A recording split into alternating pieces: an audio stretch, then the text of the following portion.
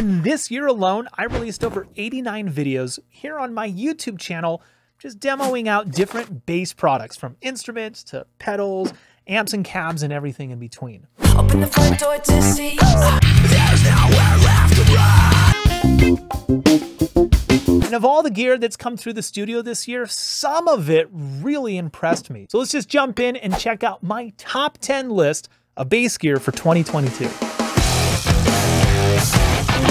Coming in at number 10 is the Ibanez SR500E.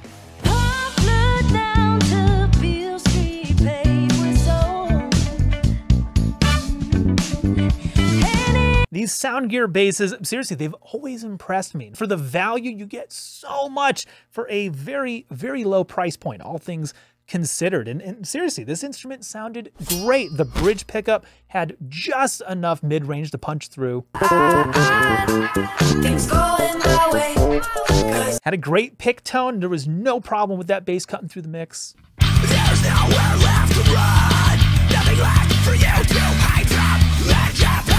At number 9, we've got the Seymour Duncan Studio Bass Compressor. And I think it's a really good compressor. It's easy to make things sound good, and it's really hard to fuck them up. And that's really important for compressors, because if you don't know what you're doing, you can ruin your tone pretty easily. And this thing just slayed on slap.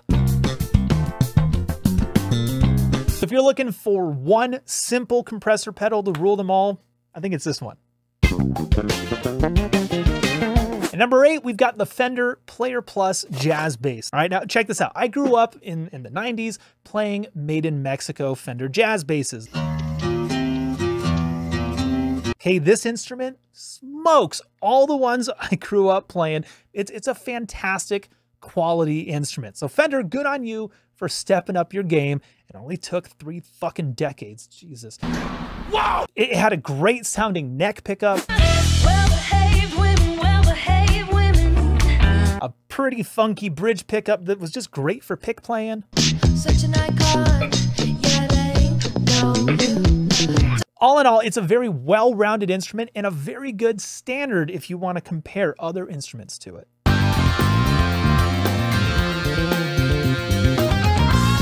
Number 7, the Phil Jones Bass PE5.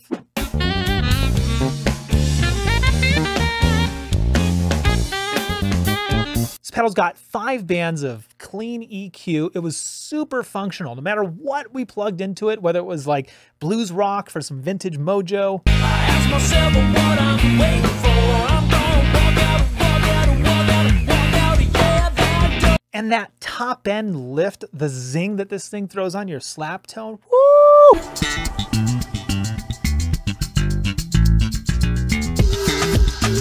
At number 6, we've got the Sterling by Music Man Short Scale Stingray. Now, the Music Man sound really isn't my go-to tone, but this particular Sterling by Music Man, God, they nailed the sound of that Stingray, and they made it really fun to play too, because I love short scale instruments. It's kind of like going from driving a semi-truck to a race car. You can go anywhere on it.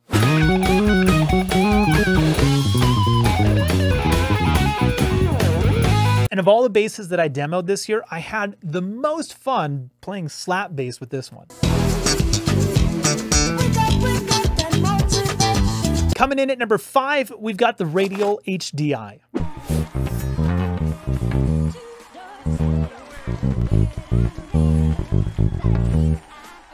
Now, I know DI boxes really aren't that sexy, and most bass players don't geek out over pro audio gear, but this DI box, holy shit, between the presence and the color knobs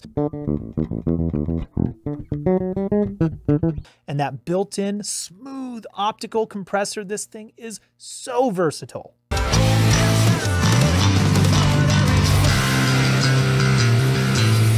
At number 4, we've got the Michael Kelly Element 5OP. This bass was super easy to use and dial in. I literally took it out of the box, played one rehearsal, and then walked onto a massive festival stage. I had no problems getting it to sound good whatsoever.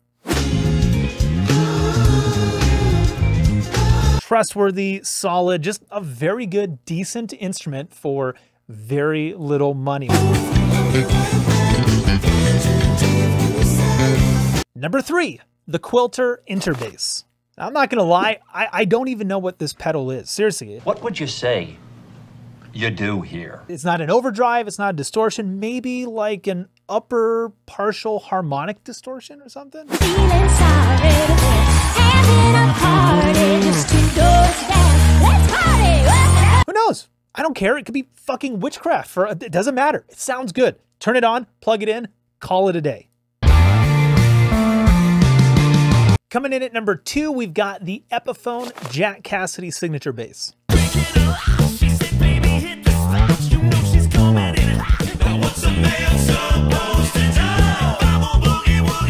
As soon as it came in, I called up Billy over at Zounds. First of all, shout out to Zounds. And I told him, hey, you're not getting this one back. You're gonna have to pry this instrument from my cold dead fingers. We don't know what we're laughing about, cracking up in every little thing. And believe it or not, the number one thing that impressed me the most this year was actually a piece of software. The David Eden WT800 plugin from Universal Audio.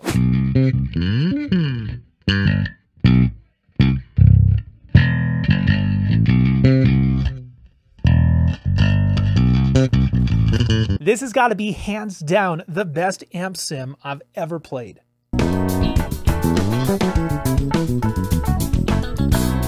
And super flexible too. I mean, the fact that they give you 3 different faders. You can control the 410, the 15, or the amp, the head itself. It's really customizable, and that's not something that amp sims are known for doing.